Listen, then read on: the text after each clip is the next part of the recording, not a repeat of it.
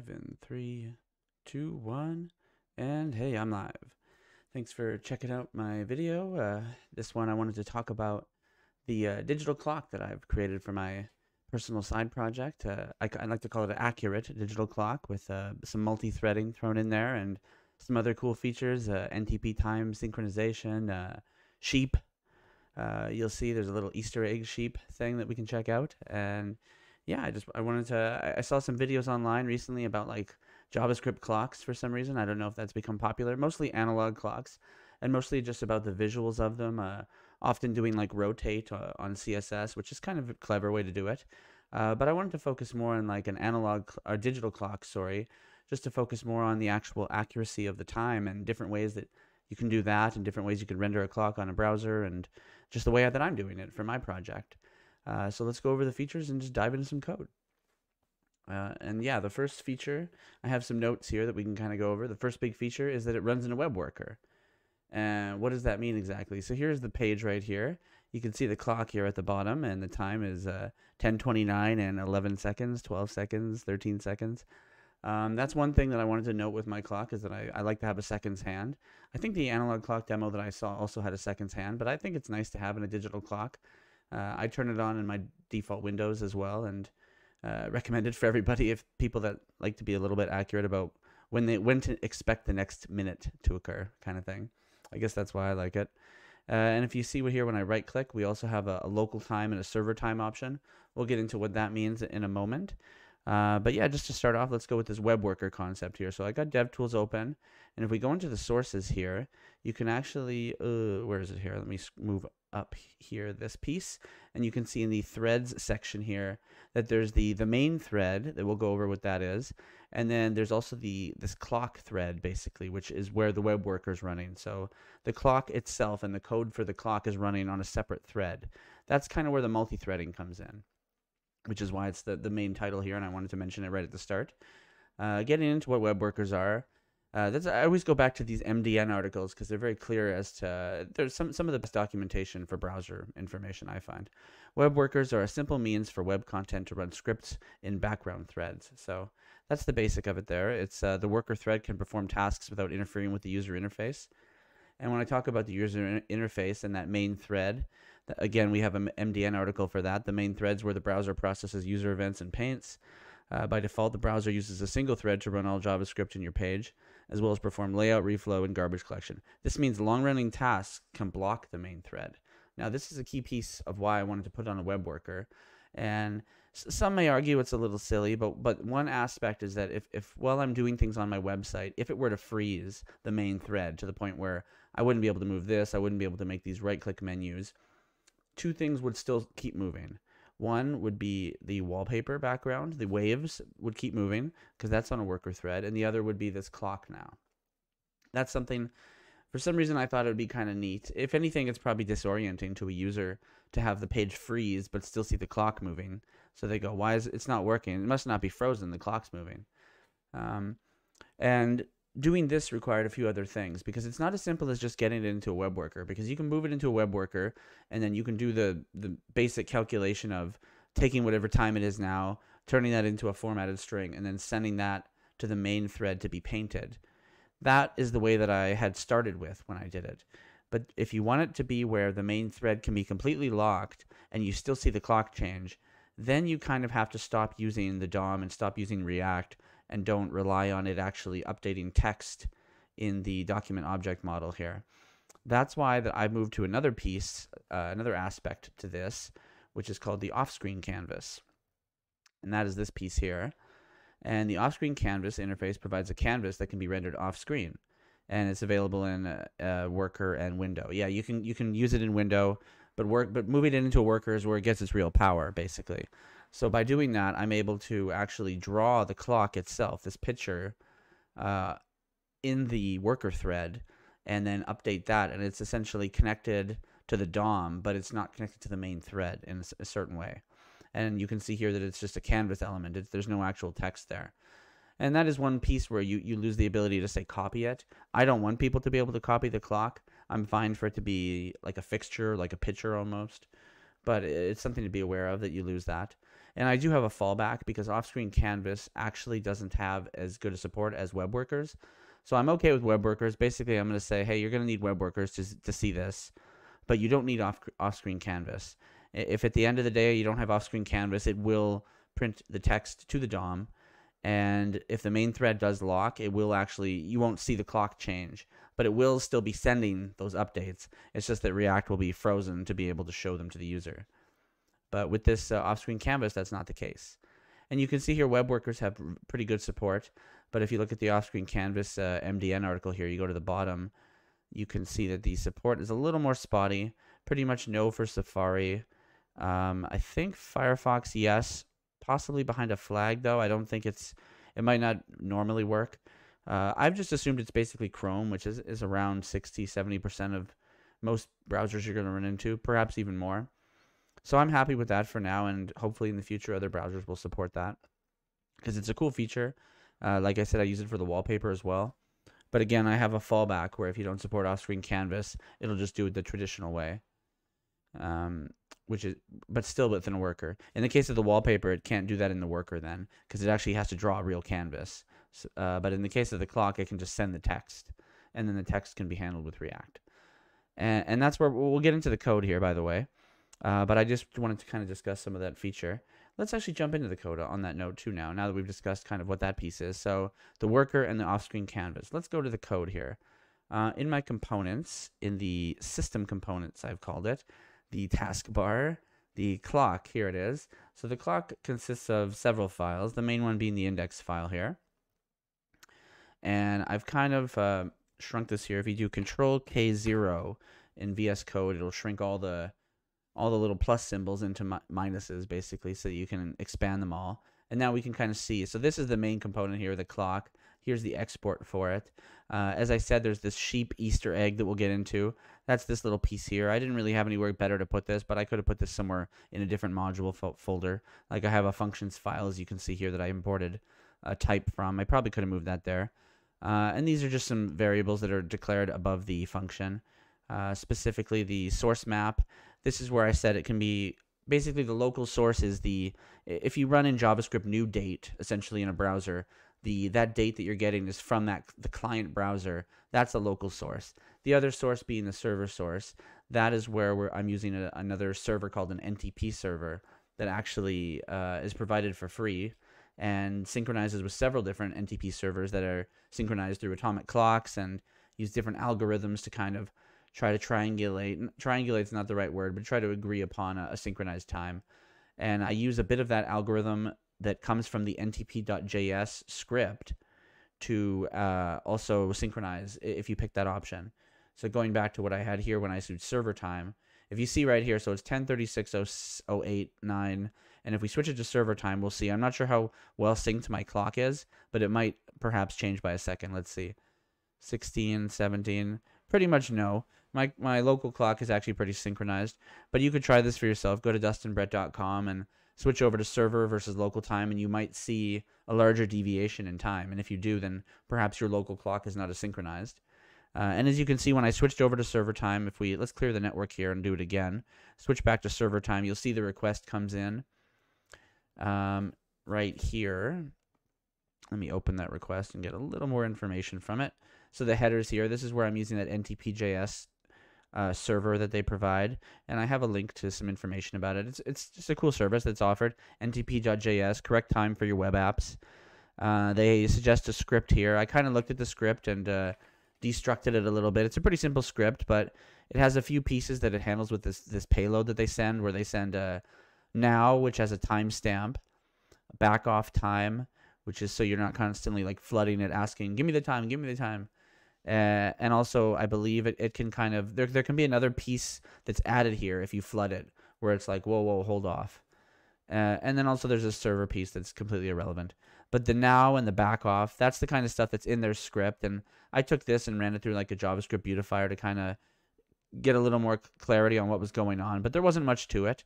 And that's what I've kind of done in the script that I'll show here.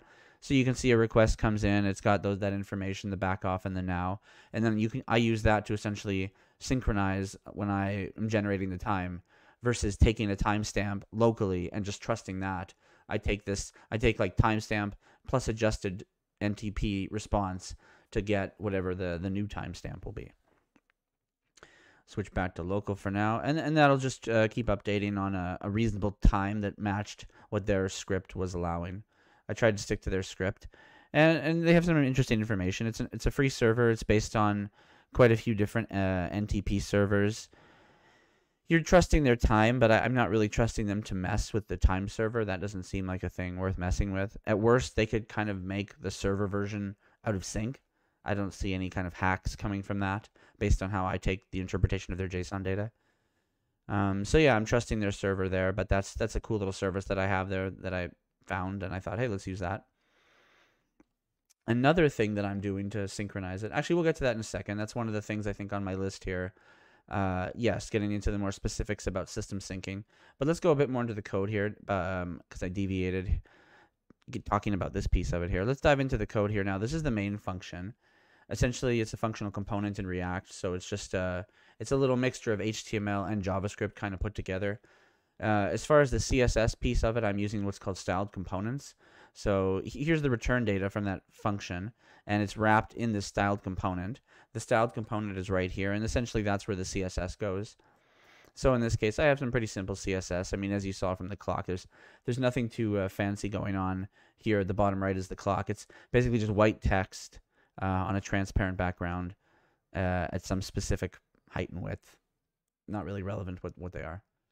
But that's really all that I'm doing here in the configuration. I set a min and max width, so it can't really adjust too much. Some padding, I make sure it's centered, position where I want it, some coloring when you hover. Nothing fancy there, so that's the styling. And then beyond the styling, so that's a div, although also, by the way, the styled components, the way they work here, it says here, it's just a div. So it just creates a div in the DOM. So on the div here within React, we have these ref elements that will give us the actual reference to that element, so that we can use it within the React code. I take that reference, that div, and that's where I'm going to put the canvas essentially. And that only, the only thing I'm using this ref for is in the scenario where I use the off-screen canvas. So you see here, I have this big opening condition that basically requires the support of the off-screen canvas. And if that doesn't occur, then this essentially won't do anything relevant. And then inside the div will just be the text. So you see here, if it doesn't support the canvas, it'll just do the time. That's just the text. Otherwise, it won't put anything in here because the canvas is going to be injected by this logic here that I've decided to use. So I checked that it supports canvas, and it supports canvas is very simple. I just make sure there's a window object and that window has window.offScreen canvas. If it has that, it essentially supports off-screen canvas, is what I'm saying at least. Now, as code goes, there's solutions that you're like, do I need this anymore? I'm not sure, but I don't want to mess with it. That's this first line here. So basically, I go into that container element here, the clock container, and if there is anything in it, then I just delete it. I don't know what would be in it, but I think at some point in my testing, this was causing me an issue. Either text was getting put in there or an old canvas after a refresh. So basically, whenever the ref gets created, if it's going to put a canvas in there, it makes sure there's nothing in there. And the way that I've decided to do that is basically just iterating over the children and saying, for each element, just remove them. But I can't argue for this. I don't know why exactly that was necessary, but I can tell you that at one point I felt it was. So let's ignore that line. The relevant line here is where I take a ref, React ref, essentially. So for the life cycle of this React component, the clock component, I'm also setting up a reference to the off-screen clock canvas. And I have a function here that creates the off-screen canvas by taking that container that we got, the pixel ratio. That's actually important. It took me a while to figure that out. This is a canvas thing that's worth discussing. And then also the clock size. And the clock size is just a generic value that I've decided on that's very specific to that container. It's basically, what is it, like 30 height by 66 width. And that's just static. I've got it as constants here because I'm also using it, I believe, in a few other places in the styling. Like the taskbar height is very generic. I think base clock I might just only be using here, but I'm a fan of constants over comments sometimes. So that's why I have constants in this case. Let's dive into create off-screen canvas because it's very simple. So we can just quickly peek at it. So this is it here. There's not too much to it. Basically, it just creates element canvas. We all know about canvases, I guess, in the same way that we know what a div is. It's just an element. Happens to have some aspects to it. It's important with these off-screen canvases that the height is specified, both heights, the styled height as well as the actual height on the element itself. But they are different. The styled height is the height that you just want it to be the basic height, like I said, 66 by 30.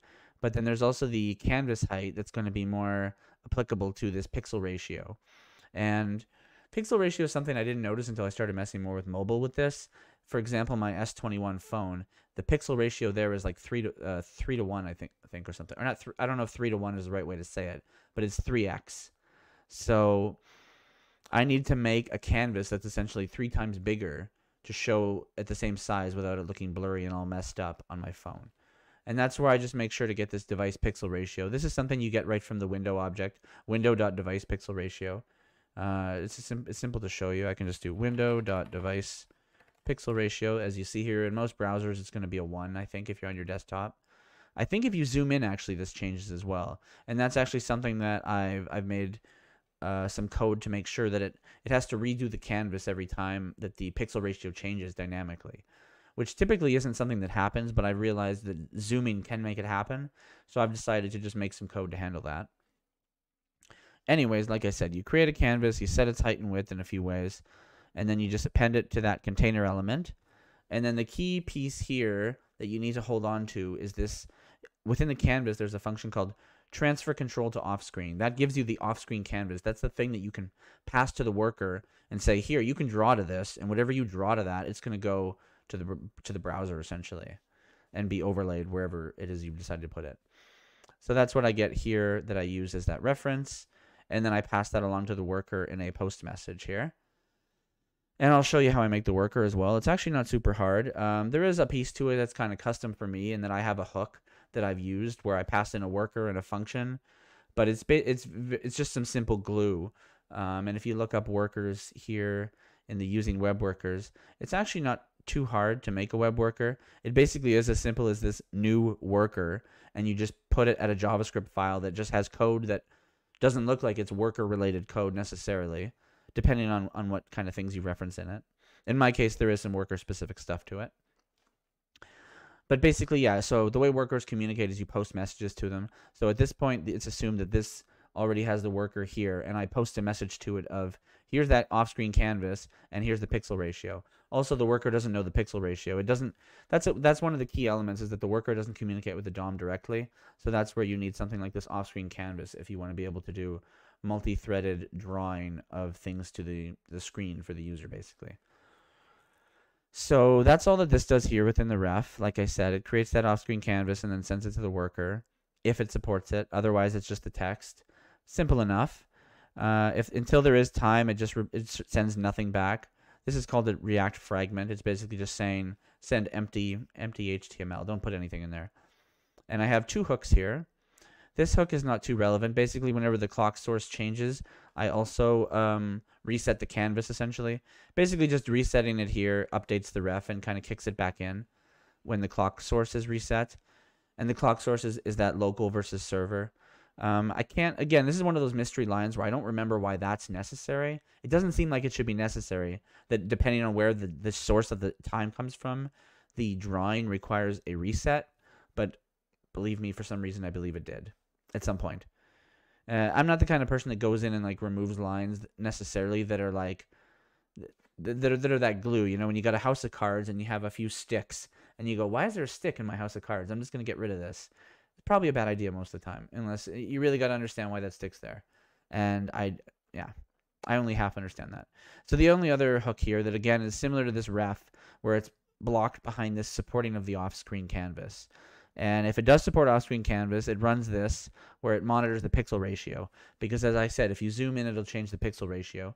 So this is another cool little JavaScript function, window.matchMedia, and you can actually put like a CSS media query, basically. So in this case, resolution, and then whatever the device pixel ratio is of currently, that's the...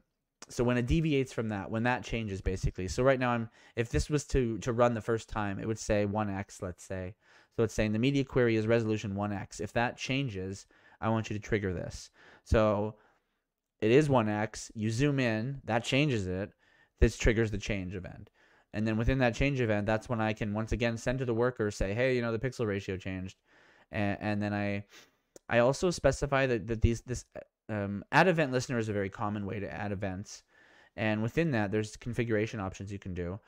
Some ones that I always do all the time, to the point where I made a constant of them, are these two here called once and passive. And that's why I call the constant a one-time passive event. Because these two fields, the once means that as soon as it triggers, it's never going to trigger again. And passive means you're not going to prevent default of the event. You're not going to stop propagation, any of that stuff. Which in my case, I'm not going to do. So I just post the worker, and then I run the same function again, essentially. Because I know it's a one-time thing. This allows me to basically not just be flooding it or creating a bunch of listeners, that kind of thing. Because I just know it's only going to run one time. And that, for the most part, works. That's the bulk of this. Getting to the worker here, I was telling you I have that custom hook. So basically, I take in that new worker piece and the function that I want to run, what I call like the data function. And that's what I'm doing within this hook here, is I just basically take that initial worker function and I pass that on as the message. And every time that any of the workers that I've scripted send the message and use this hook, I know that that's going to run that one function that I know about. But this also has the aspect where it cleans up the worker. It'll run terminate, and it'll clean the ref and stuff. But if you're not using React and you want to make all of this without the React language, then you don't necessarily need to put this in a hook. And it's just a simple matter of making a worker, basically, which, like I said, is in that MDN article. As far as what the function is that runs, it's a simple enough function here. I only care about two things from the React side. If the worker asks me what the source is, I return the source. So the worker doesn't necessarily know up front, because it can change. And from the front end, the user can say, oh, no, I don't want local now, I want server.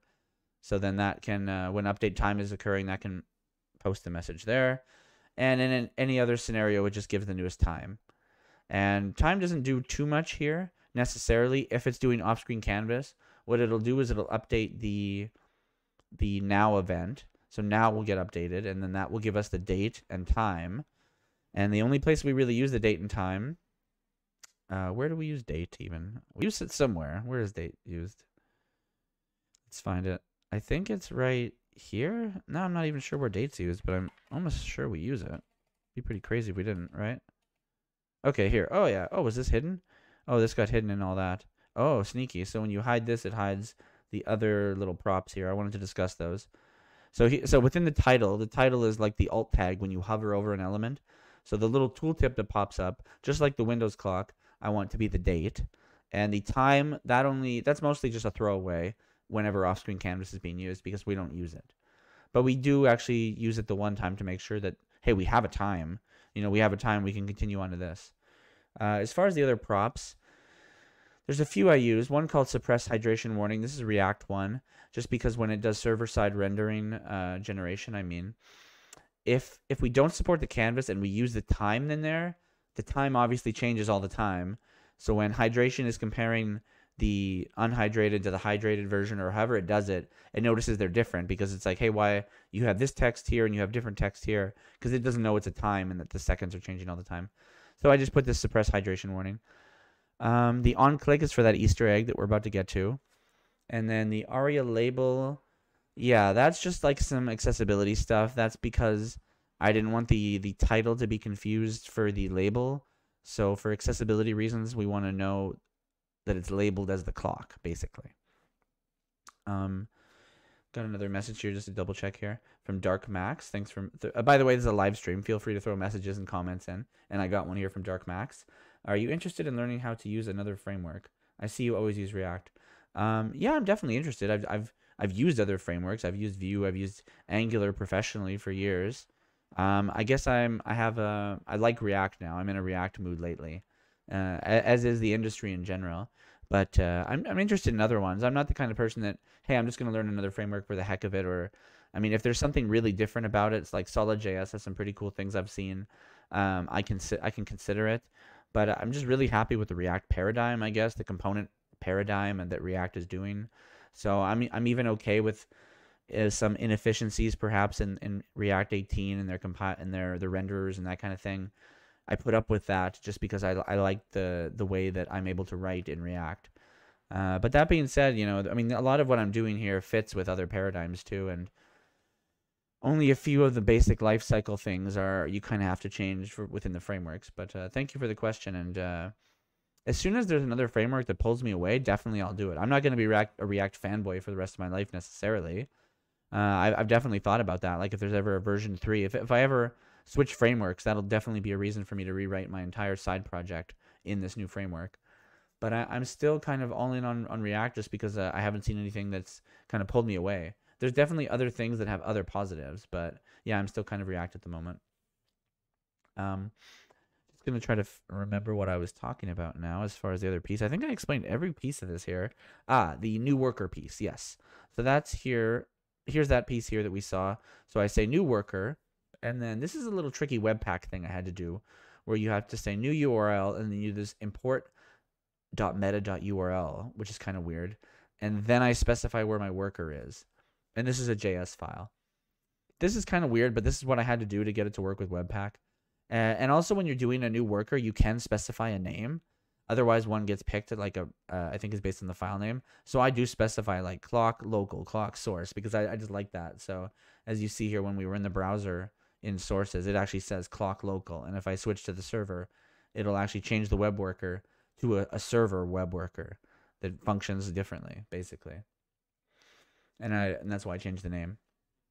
That's everything for this piece without doing the Easter egg. Let's just jump into the Easter egg too, just to sneak it in before we start getting into what's going on in the worker, because there's not much else after that.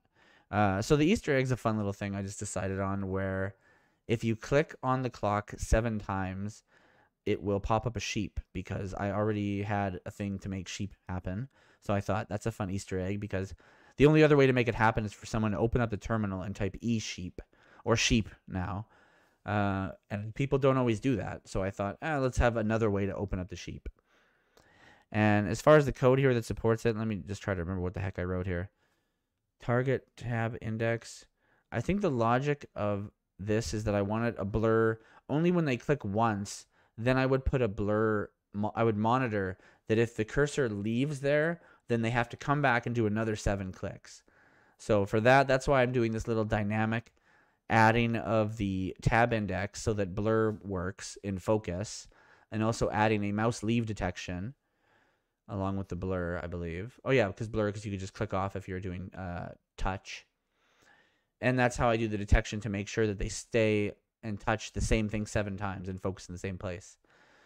And then yeah, as far as that, you just do spawn sheep. I already had the sheep as part of this eSheep, which I'll take a peek before I show you here. This is the eSheep page, just to give credit where credit's due. I didn't create the sheep, but the sheep is like an old thing from a long time ago, or late 90s or mid 90s, like Windows 95 days, and it's something I found a while ago. And yeah, so it just runs the sheep, and then you have to do another 7 clicks to get another sheep. And let's just pop up a sheep here. So I'm gonna click the clock 7 times. 1, 2, 3, 4, 5, 6, 7. Okay, and then where's the sheep? There it is, and he falls from the sky. And if I just keep clicking this clock, 14 times, we'll get 2 more sheep. 21 times, we get 3 sheep. And actually, there's a 1 in 7 chance of a penguin, I believe. There's a penguin right there. I got 2 of them in a row. So that's actually rare. So that's a fun thing. And I think there's actually like a 1 in 20 chance of getting a cat. But you can click 1,000 times and not get the cat, or you can get the cat pretty quick. I think I put some logic in there, so it's always the sheep the first time. But then after that, oh, here we go. I got the cat finally. So you can also get this cat too. And you can actually move these things around. So it's kind of a fun little Easter egg. Back to the code, one other piece. So let's just quickly look at the other little pieces here. We discussed the styling. The context menu is extremely simple. It's just that local time sets the clock source to local. Server time sets it to NTP, not server, which is a little confusing, but that's just the way I did it. That's simple code. That's simple. The NTP, we'll get into that in a second. The functions here are pretty simple, but I wanted to mention that because here's another thing. I see 2 people when they code these clocks, how they'll do like their own custom logic, where it's like, okay, well, the modulo of the time, that'll give us the 3, so now we know the PM, and that kind of thing. That's a cool way to do it. Perhaps it's more efficient. I'm not sure. But another interesting way to do it that has a lot of support is this new Intel date format, where you can put in a locale, perhaps your locale if it's English or wherever you happen to be in the world, and you can put in a date format, and there's all these very specific date format options that I've got here. And you can be very specific about exactly what kind of time you want. The numbering system, the calendar system, all these time styles. So it's already built into the browser to be able to format the time any way you want without having to do your own math or roll it yourself. So that's what I've decided to do here. So the time creation function, once I get a timestamp, like a date object, I just do that to get the date string, the day string, and the time string, and then put those strings together so that I can use those strings within the canvas. And just very declaratively, I say like the date is just a numeric day, the long form version of the month, and the numeric year. So this kind of stuff, it avoids you having to put like Monday, Tuesday, Wednesday, Thursday for the tooltip, or if we're just focusing on the clock, then and if it's an analog digital clock, then you're talking about the AM PM math if you want to do that. I mean, you can do it that way. I've done it that way in the past, but I like this time format way that has pretty good support. So I would also recommend that as well. That's the functions. Quickly, let's get to the NTP thing. I also see another message here from Dark Max. I want to see any advice not to get confused with JavaScript's asynchronous computation. Not particularly, no. I think it's one of those things you just have to do for a long time.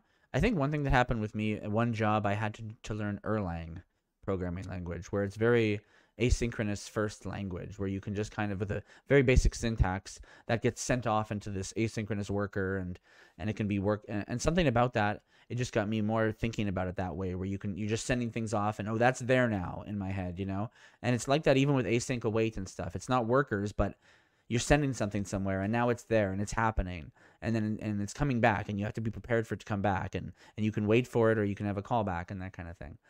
Not too relevant to time here, but it's an interesting question nonetheless. And yeah, it's I definitely think about it. It's something to think about with workers too, because the worker actually is running separate from the main thread. So it's doing its time calculation, and it's just sending this time information, and it doesn't really know what's going on in the main thread. So in that way, it is asynchronous. Yes, the NTP functions. I wanted to get into those quick. They're pretty simple.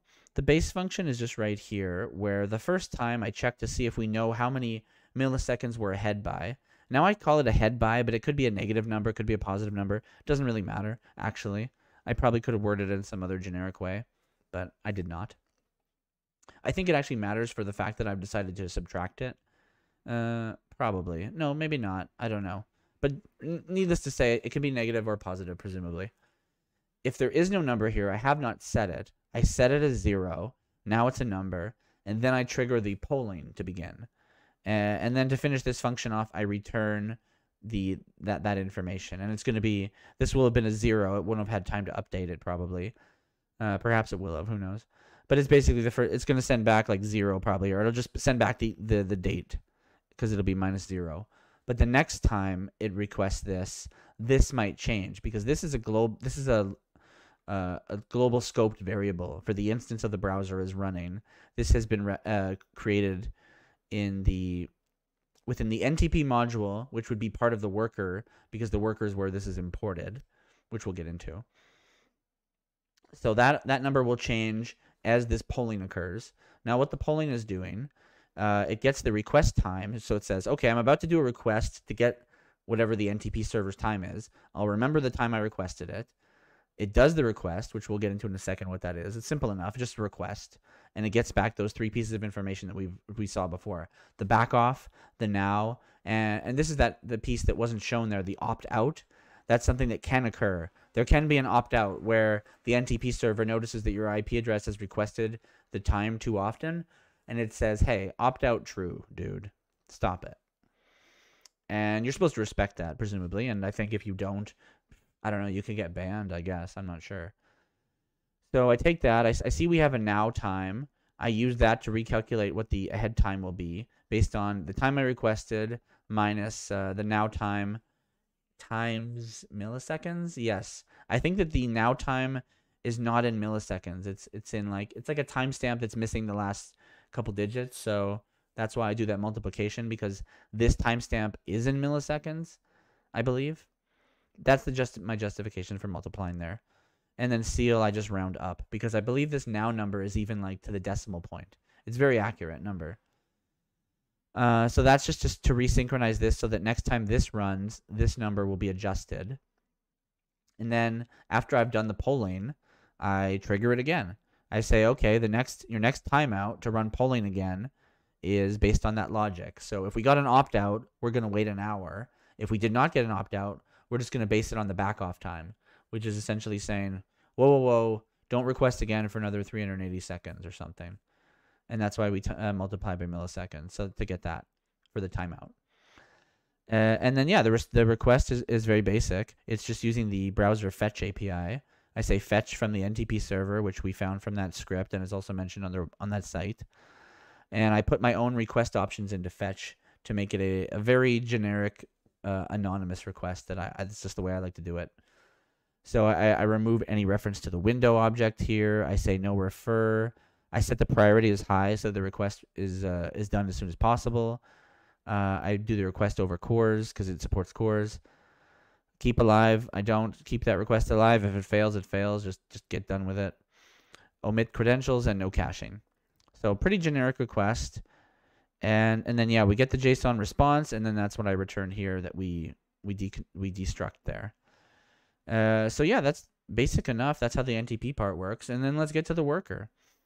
So the worker has a little bit of magic because it's tricky how to make a canvas.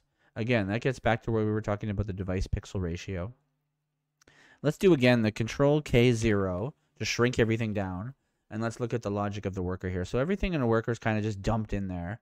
So you see here, there's just some code here where I run a listener. That's just like right on the main part of the module here. This is the key piece. This is where you add a listener for that message that in my use worker hook, I've decided the message will be the message, I guess. Well, actually, no, message is just a legitimate event. But I also, I think I name the message type as message, possibly. So this is the key piece. You get the message, the data comes in, and then we've already kind of looked at a couple of these. So we say when there's an initialization that we do that source request. We already established back here in update time. Those are the two requests. So source says, hey, well, what source do you want? What source are you going to use? Then I send the source. So that's what I request on initialization. And then over here is where we set it if it happens to come in. And in these conditions, any one of these can occur. Like this message gets triggered for every time. So this time it would be for a init, and then it would go to the end. This time it would be for this. And each of the actually for a init it does not, because there's a return here. So if you are initializing, it stops. In these cases, it can continue on. So it'll continue all the way to this piece here. Now, what is this piece here?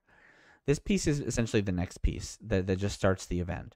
It starts the clock, basically. So after initialization has occurred and the source response has occurred, so it stops here, doesn't go to this step, but the next time the message is triggered, that's when this stuff's going to occur. And this could actually go above that just to be a bit more logical. But essentially, the source is mentioned, is sent, and then there's another, and at the same time, I believe it's also, is it at the same time? When is the canvas sent? Yeah, the canvas isn't sent with the source. They're actually sent out of sync. Why is that? I don't think it's relevant, but it's a good question.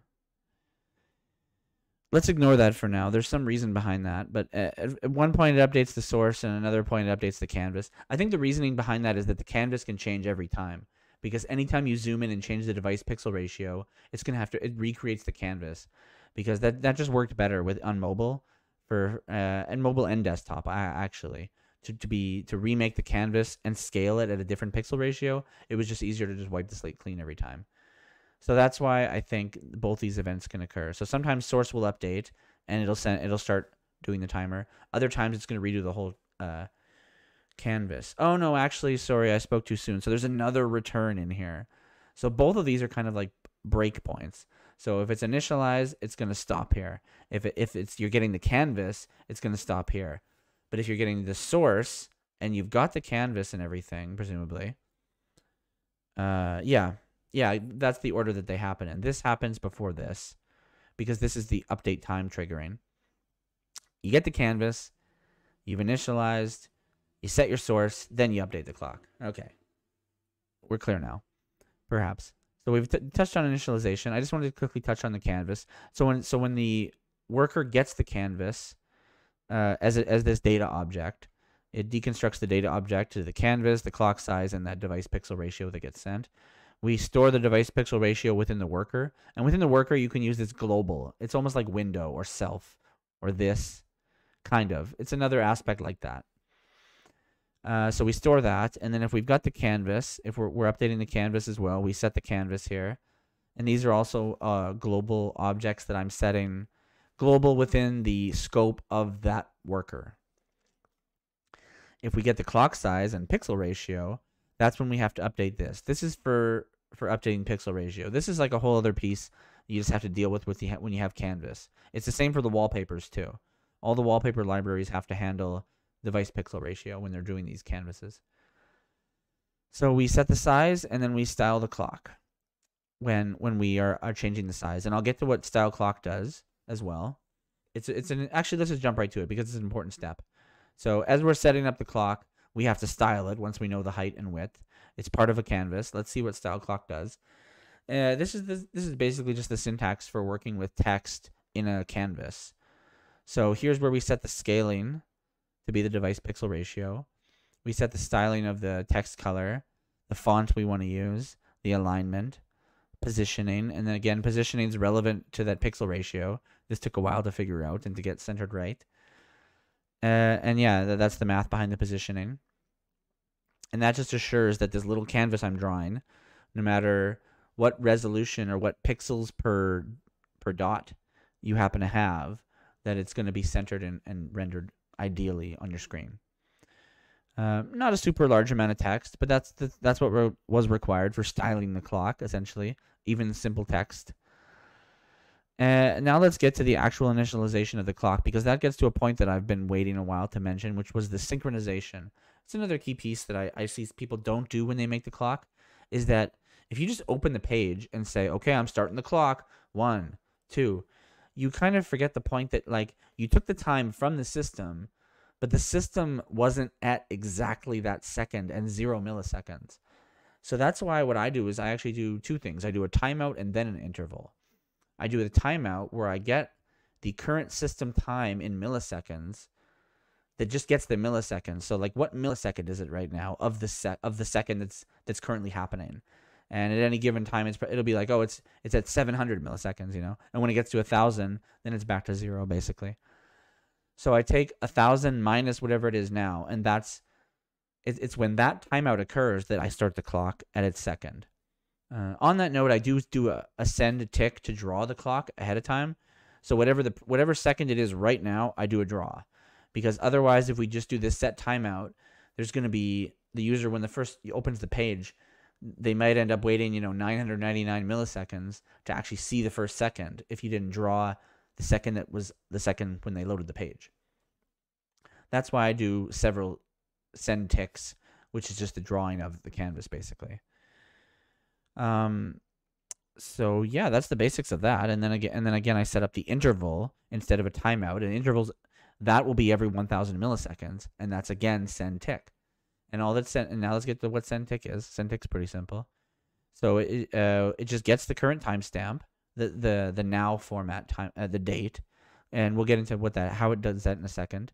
Actually, it's very simple. We can see it right here. So if there's no mode, or if it's local, then it just does a straight up new date, and just there you go. You got a time. You got a date.